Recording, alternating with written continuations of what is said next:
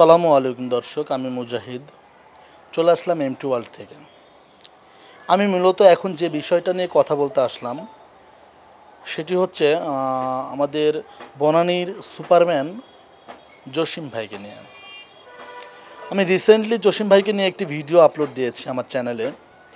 সেখানে আপনারা অনেকে অনেক ধরনের মন্তব্য করেছেন, তবে সব মন্তব্যগুলোই ছিল জসিম ভাইয়ের জন্য দোয়া।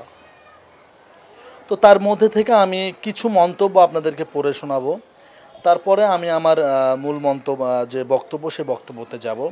তো দর্শক, আশা করছি ততক্ষণ আপনারা আমার সাথে থাকবেন। দর্শক, সেই কমেন্টগুলো আপনাদেরকে আমি পড়ে শোনাচ্ছি।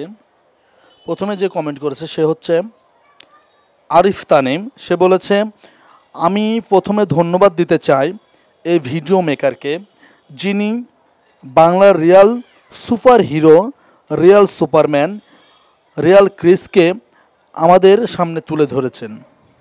সে সুপারম্যানকে কোনো মূল্যবান উপহার দিয়েও তুলনা করা যাবে না। Is the royal Bengal tiger.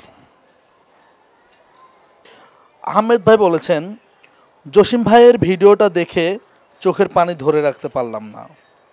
Jasim ভাইদের মতো ভালো মানুষদের কারণেই হয়তো এখনও পৃথিবী টিকে আছে।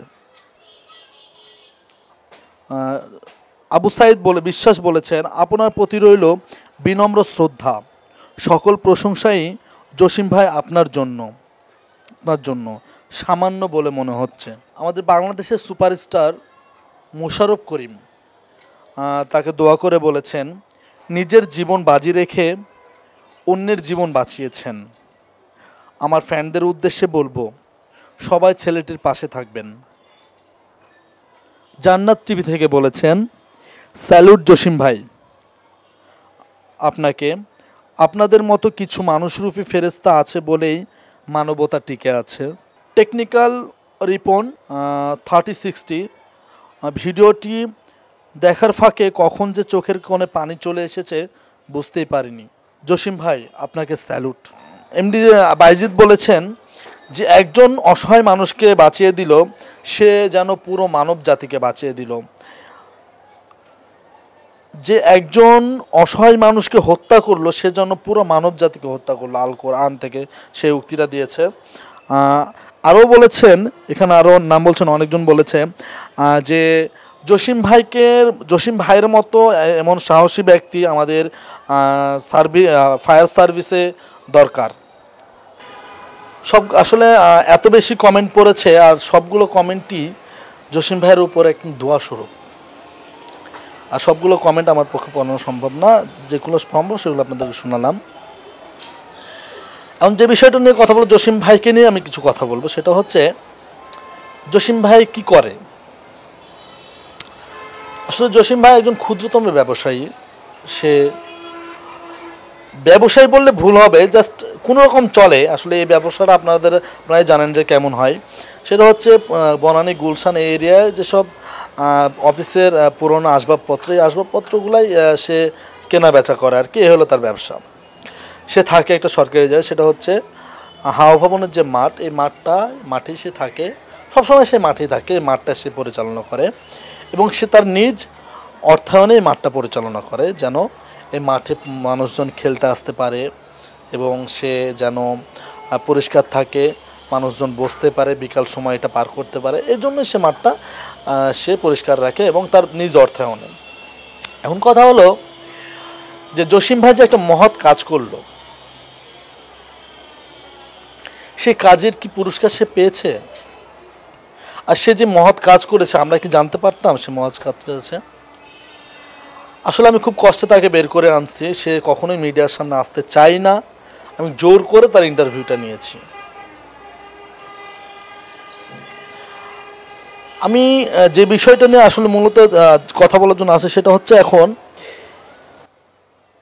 আমরা তো বিভিন্ন কাজের জন্য পুরস্কার অনেকে দেয় না।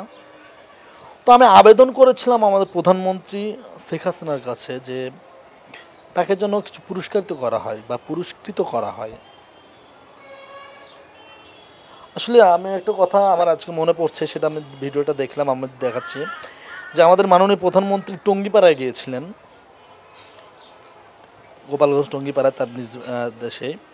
সেখানে সে ভ্যানে করে চড়েছিল, সে ভ্যানে করে পুরা টঙ্গিটা ঘুরে দেখেছে।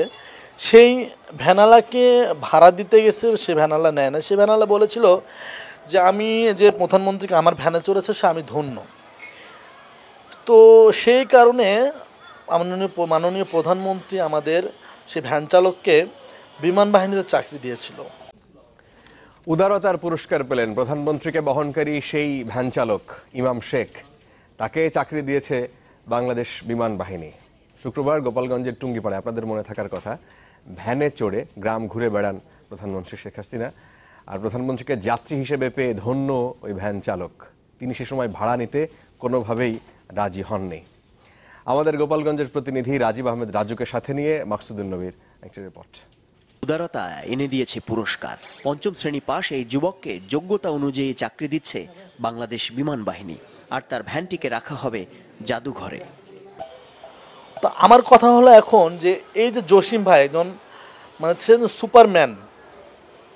সুপারম্যানই বলছে সবাই, সেজন্য আমিও বলি সুপারম্যান।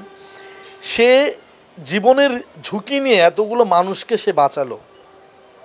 আসলে সে তো বাঁচায় না, আল্লাহ বাঁচিয়েছে তার ওছিলায়। এত মহৎ একটি কাজ করেছে, সে কি তার পুরস্কারটা পেতে পারে না? অবশ্যই পেতে পারে।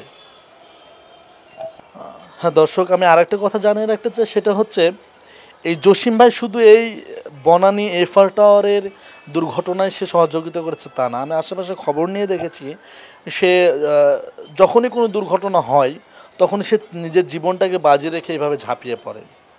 আমি আশেপাশে খবর নিয়ে অনেকজনের মুখ থেকে শুনছি যে এই ছেলেটি খুব পরোপকারী এবং দয়ালু। তো আমি দর্শকদের বলবো যে আমি বলবো না যে আমার চ্যানেলটা আপনি সাবস্ক্রাইব করেন, আমি বলবো এই ভিডিওটা প্রচুর শেয়ার দিবেন। এবং আমার চ্যানেলে আরেকটি ভিডিও আছে, তার পুরো ইন্টারভিউ প্রায় 38 মিনিটের একটা ইন্টারভিউ আছে। এই ভিডিওটা আপনি প্রচুর শেয়ার দিবেন। শেয়ারের মাধ্যমে যেন আমাদের মহান যে প্রধানমন্ত্রী আছেন তার নজরে যেন পড়ে, এবং সেই ছেলেটিকে যেন তার এই সৎকর্মের পুরস্কারটি যেন সে পায়। আর আরেকটা বিষয় যেটা হচ্ছে, আমাদের যে কমেন্টে অনেকজন বলছেন যে তার ঠিকানা, মোবাইল নাম্বার চাচ্ছেন। আসলে মোবাইল নাম্বারটা তো স্ক্রিনে দেওয়া যায় না, বা আমি এখন দিতে পারবো না মুখ দিয়ে। আমি তার ঠিকানাটা দিচ্ছি, 100% 100% তাকে আপনারা পাবেন। সেটা হচ্ছে বনানী হাওয়া ভবনের মাঠ। বনানী হাওয়া ভবনের মাঠের যে ওখানে গিয়ে যে কোনো দোকানদারকে বললে তারা জসিম ভাইকে দেখিয়ে দিবে 100%। আমি যে ঠিকানাটা দিলাম 100%, এতে কোনো ভুল নাই ঠিকানাতে। আপনি গেলে তাকে পাবেন।